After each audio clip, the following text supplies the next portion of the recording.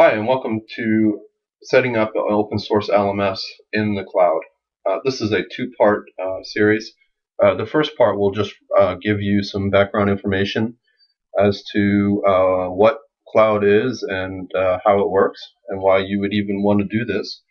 A lot of times I find that people have heard the lingo and kind of know about what it is, but maybe are not exactly 100% sure as to why you would want to do that. The why is certainly important as well. And this is Patrick, by the way. So let's get started here. So why would you want to set up your learning infrastructure in the cloud? That would be the main question. So in order to answer that, let's go back and look at exactly what the problem is. What is the pain that we're trying to solve here? So traditionally, what we've had in the past is one person or a group of people would be accessing one server, and this worked pretty well. And in fact, most of the hosting services that are out there are set up this way. The issue with this is that there was a single point of failure. And so if this server were to go down or became or went over capacity, you would see a lot of degradation in the services that it's providing. So in order to work around this, what we started doing was adding additional servers. So in order to handle load and provide the redundancy, we have now two servers. So since the redundant server is basically just waiting for the primary server to go down, we decided to start sending users to it, providing a faster service. But in a sense that we've created two places, or we've doubled our chances of failure. Now, there's probably going to be a load balancer of some sort in front of it. It'll be able to detect whether one server went down or not, and then send the rest of the traffic to the other server. And this works as long as everything is sized correctly. So the one server will be able to handle the load at that particular time for that amount of students. So then we went into the cloud after that. So as you see, there's more and more servers. So we started distributing each of the components of the server out to other different servers. So for instance, you may have the file storage piece, the traffic distribution node or router. There may be a database server, and there may be a front-end web server. And so now, again, now we're becoming now we have more redundancy that is required, because now we have more points of failure. But if you look at the shape of the servers, it's starting to look a little bit like a cloud, and so that's why they call it cloud services. So really, what is cloud services? It's I guess a group or cluster of computers all working together in order to provide the student a e-learning experience.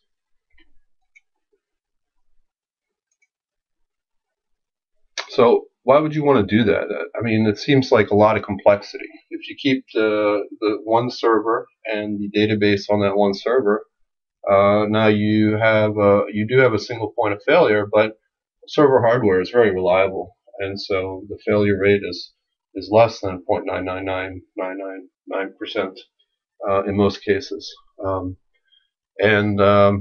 It seems to add a lot of complexity, having all these servers and then having the route to the right server, and of course there's firewall rules that need to be set up so the servers can all talk to each other. It starts getting a little complicated. So the main advantage for adding this complexity, and it could be because you're adding this complexity anyway, is that as you get up into higher number of students, you're going to see a big slowdown, right? So if we have 300 people that are all accessing this one server at the same time, the server is not going to be able to handle that load. And so we have to add a second server anyway. And now we distribute the load for the additional 300 people. So now we have approximately 600 people that are able to access our servers at any one time.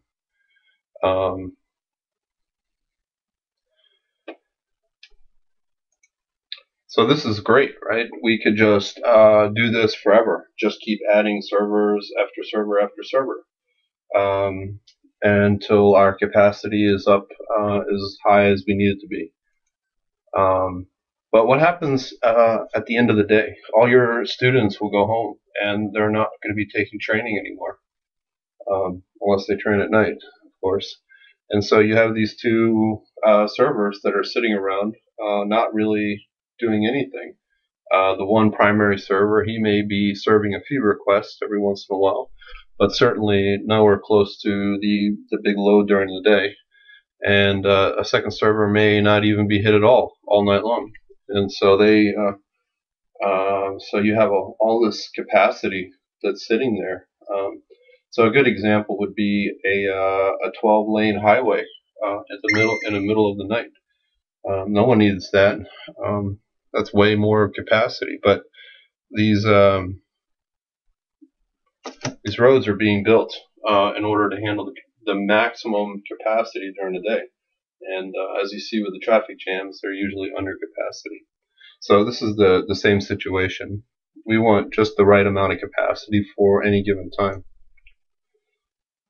So one of the main concepts that you should understand is the concept of virtualization. And that's how cloud computing is able to fix this problem with capacity. And so what the heck is virtualization? So if you can imagine an operating system, it's just if you go to your C drive, you can see the operating system there. It's just a collection of files. So what we can do is create an image of that operating system and make it into one single file. And then that single file can be moved from your existing machine to another machine and then even copied, because now it's just one file. It's a special file in the sense that the entire operating system lives within this single file. And then specialized software can run this and turn it back into a running server. So we call them virtual servers, and they can be started at any time on any machine. So what's the difference between a virtual and a not virtual?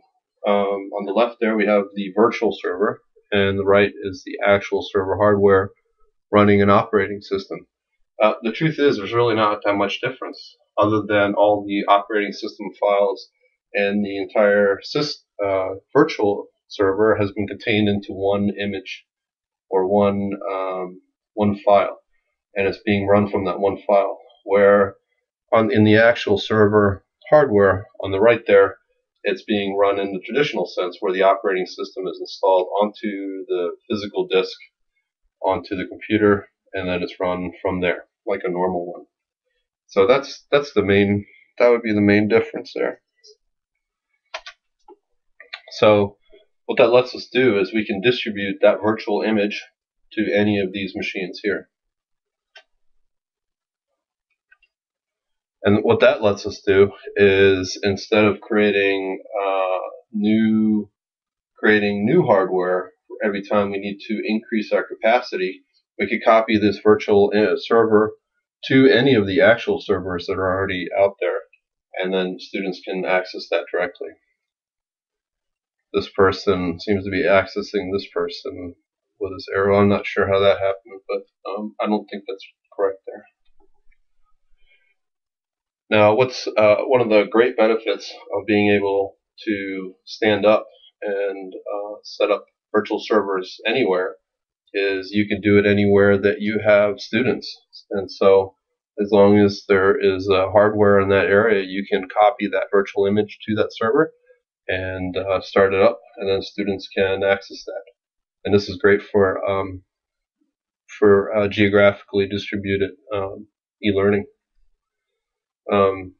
This is the problem here, where if you have a centralized server, each of the people would be accessing that central server. And so if you're far away, i.e. not in North America, then you're going to notice a lot of lag and a lot of slowdowns in order to access that.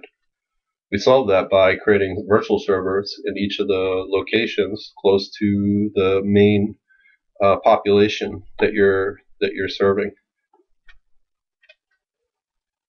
So why would you not want to do this?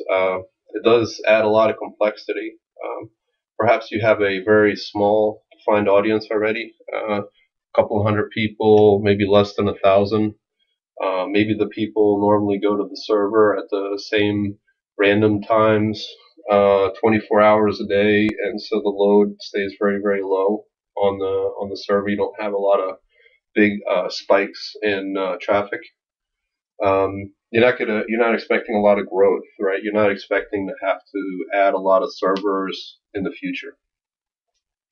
And then finally, there's a cost. Most cloud services charge by the hour. And so you're renting this hardware and software, basically CPU cycles by the hour. And so one thing that's interesting is it kind of goes back to this whole mainframe mentality that was around in the 60s, where you had shared computing platforms. And so what's old is now new again. So who offers cloud hosting, and how would you go about getting that? This is just a list of a few of the companies. They all seem to be fairly competitive with each other, and with a few offering more specialized solutions. This will be the end of the part one. Please see the part two. We're going to actually set up a Moodle instance in Amazon Web Services. So thank you very much for listening, and have a good day.